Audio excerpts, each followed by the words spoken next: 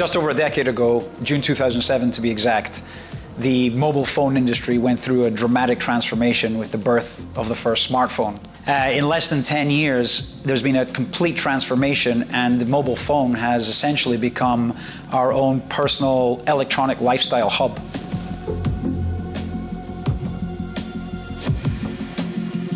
If you look at the simple numbers, the market is growing, albeit at a slower rate than when the smartphone first came out. However, there's a continual demand on innovation. With new applications, new use cases, new ecosystem demands, this market continues to grow at a much faster rate than the amount of handsets actually produced. You just have to look at data demand users have in places like Korea. You are constantly connected, such as live streaming video and instant messaging and chatting. Fortunately, we have very fast infrastructure here, but demand is pushing for more and more data. That's why developments like USB Type-C and 5G are very important. We really see the mix of high-end feature phones and low-end phones, especially even for the low-end phones come packed with lots of features and functionalities. In China, people really want to stay connected all the time. So that means the mobile phone needs to be recharged anywhere and anytime.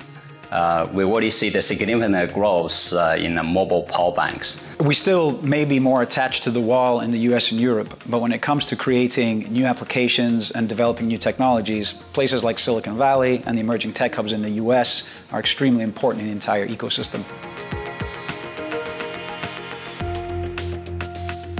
The concept of the mobile phone as our personal electronics hub has only accelerated with the increasing amount of peripherals that the phone is connecting to.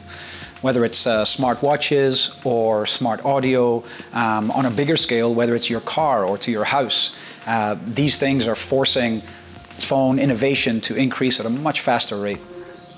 With so many different wired and wireless connections delivering higher data reach, the risk for interference gradually grows.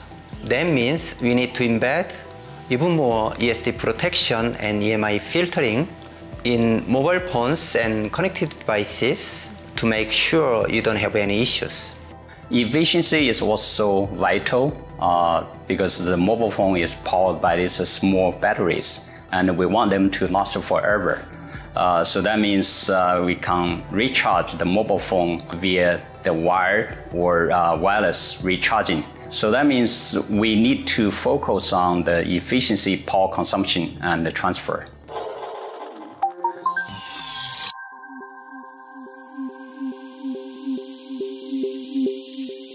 With constantly evolving features and industry standards, flexibility is absolutely key. The ability for a manufacturer to make a quick change, to add new features and benefits at the very last minute, differentiates them from their competition. Nexperia's portfolio of logic and discretes allows them to do this. So they can make these last-minute changes, and if it then gets incorporated into the IC, that's great, but we continually give them the opportunity to evolve their designs. One of the biggest design challenges for mobile phones and peripherals is space. We continue to develop smaller and thinner packages to meet the available footprint constraints. And by offering different functionality in the same package footprint, also gives designers flexibility in board layout. Flexibility is very important. Nexperia with an in-house manufacturing capability. Today, Nexperia can produce over 100 billion pieces per year. So that really gives us a flexibility to adjust our product portfolio to meet the industry demands. As a longtime partner in the mobile phone industry, Nexperia has a proven track record of providing a portfolio which has helped the rapid evolution of the smartphone and peripherals. So, whether you're trying to get more functionality into a smartphone or make a smaller wireless earbud, Nexperia can help you do so efficiently.